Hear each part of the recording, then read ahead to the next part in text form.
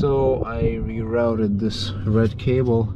Now it runs underneath like it's supposed to. Alright, it's not that I need it, it's aftermarket cable for like a subwoofer or something, and it goes up there. Now it goes here. Now I did have like when I initially pulled this carpet out, I had like a little bit of like dampness here, which was really weird. I wasn't sure what that was from, and I did find the issue, and I'm gonna show it to you right now. I pulled all these computers out of here, okay, and I located this. And do you see this grommet?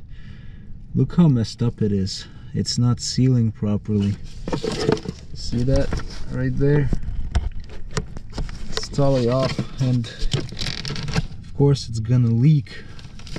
You know, the water doesn't really get to this area that much, but still anything's possible. So that grommet has to be straight, just like those grommets,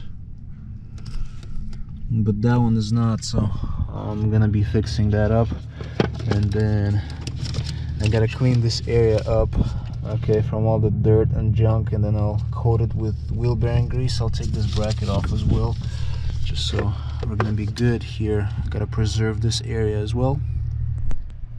But it's basically the tip for you guys if you have like a water leak in your W201 or 124. Check those grommets. So this is where it goes, okay. Yeah, and you can see the daylight as well. So I don't know if that's a big issue. I don't think so. I think the main issue is the sealing, to make sure it seals right over there, okay. So that one is not a big deal, okay, but the area where it actually seals right there, that's important. Here's the condition of the battery tray. It's actually not bad. So I'll be restoring this battery tray. Okay, this is still perfect, so yeah, I'm happy about that.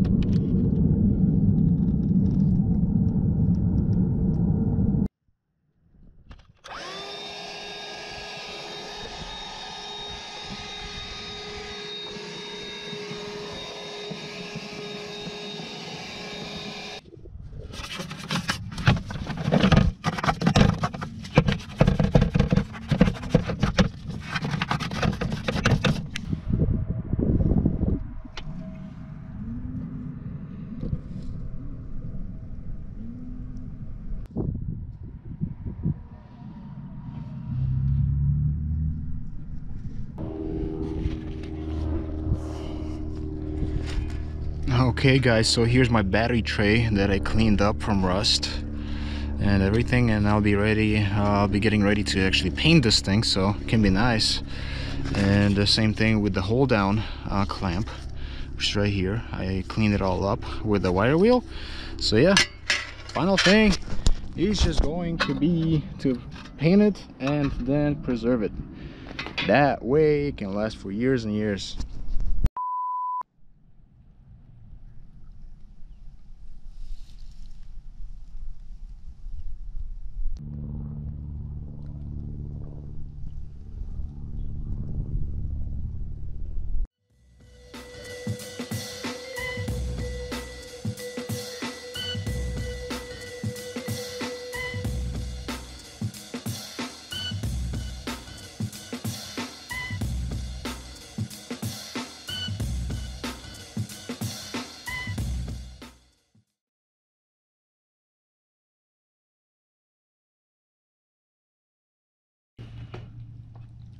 So my mono wiper on the 190E was really slow, and I took apart this whole wiper assembly, and it's actually pretty dry over here. So I need to grease I need to actually clean everything and grease it up to make it all good and working. And I actually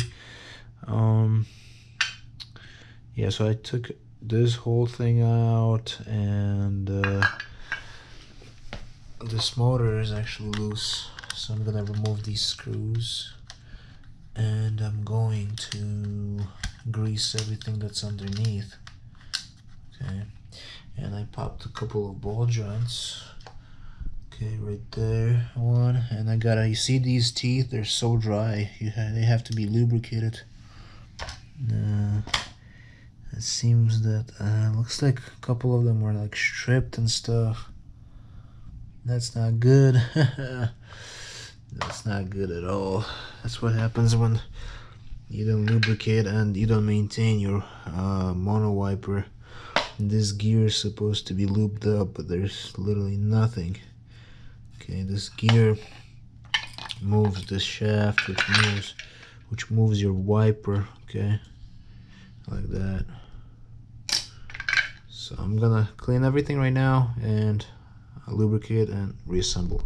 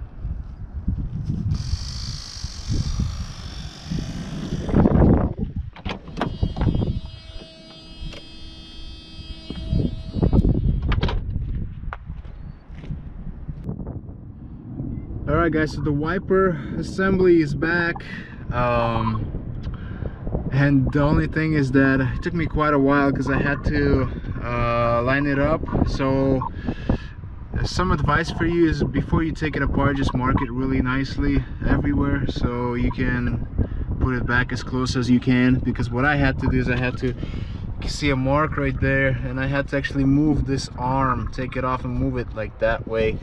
I think it's from previous owners, because when I initially had this car, the wiper would stop like right here, which is not right. It should stop like somewhere around this area, which is what it does now.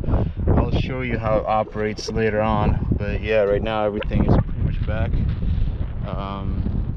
So I'm pretty happy, everything's working nicely. The wiper is like nice and fast, the way it's supposed to be, not how it was before. Before that, it used to be so slow.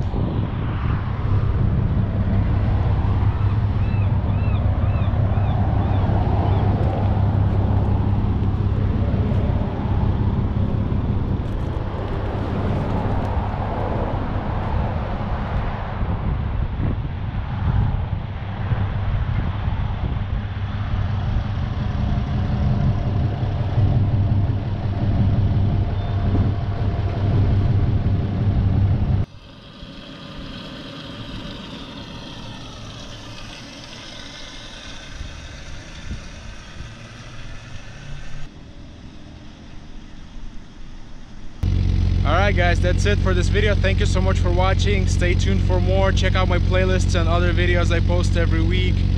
Thank you for everything and for all your support, and I will see you in the next one. Save old school cars and save old school Mercedes. Bye.